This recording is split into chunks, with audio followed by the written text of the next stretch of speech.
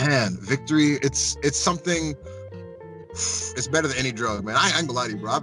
I used to be a druggie, man. I used to be all kinds of shit, man. But there's no kind of high like when you get your hand raised from winning, you know. So I love competition as it is. You know what I mean? So when you win and you get to prove that you're the best, there's no other feeling like that on earth, man. So man, just that's the best feeling. There's an ultimate high. It's like they say the cloud 9. I feel like I'm on cloud like 11 sometimes. I'm up there when after I win, you know. So I just love winning, bro. You know what? The best one I can show you right now. It's one of my.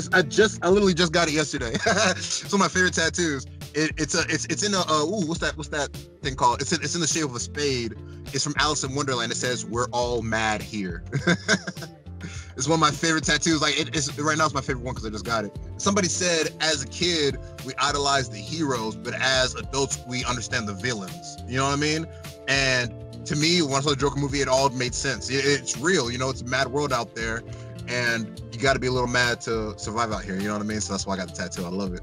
Man, it's funny because for years I wanted to get it covered up because I think it was kind of childish at the time. But I'm actually going to keep it now because it was the first tattoo one of my exes ever did. You know, she loves to draw and all that kind of stuff. And she was practicing on pigskin for like a week, and me and her were living together. She was living with me, and she said she wanted to do her first tattoo. I was like, well, I want fear. And people, like, I say fear, but it really has F.E.A.R.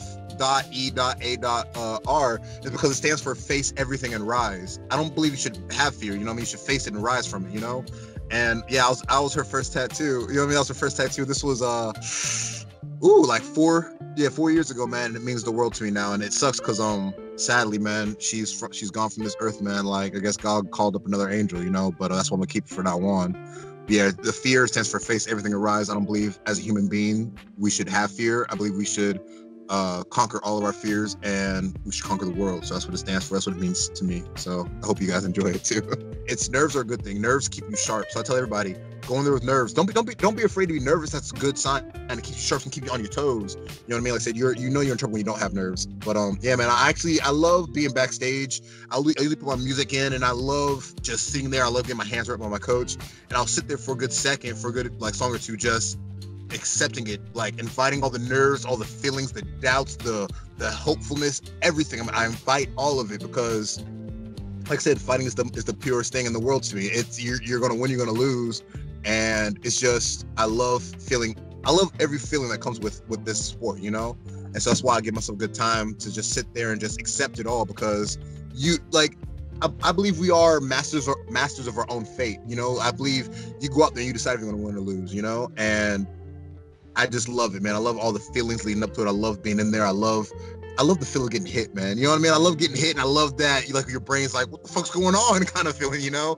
And I love trying to, like in my last fight with Marcel, man, he hit me a couple times where my eye kind of like faded on me. My left eye kind of like, it would work, but it was like, I couldn't really see him. You know what I mean? And it just, like, I love that kind of shit, bro. Looking back, I love all the bumps, the bruises. I love all the good shit comes with this. I love fighting, man. No, 100%. I tell people all the time, if I wasn't a fighter, if I wasn't at MMA, I'd probably be dead or in jail right now. It's because it's not how to say this. My mother, like, you know, I was raised by a single mother. Me and my sister were raised by a single mother.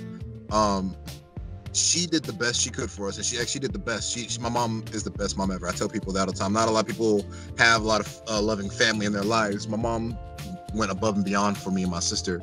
It's just me and my sister. Not having a father there puts a hole in your heart. You know what I mean? And you try to fill that hole with anything you can find that resembles a father or whatever you look for, and you know what I mean, and during that time.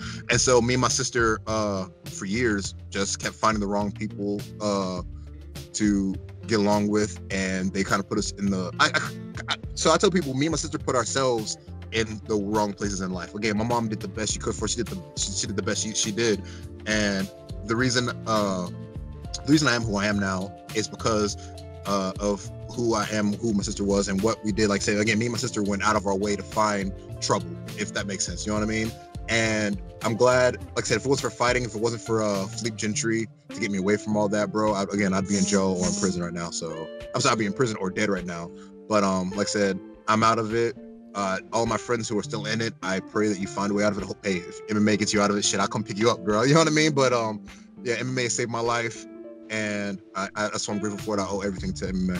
I want Kyle Stewart. Me and Kyle Stewart were supposed to fight early this year. We're supposed to fight on LFA, but the fight got scrapped because he got the UFC call at the last minute.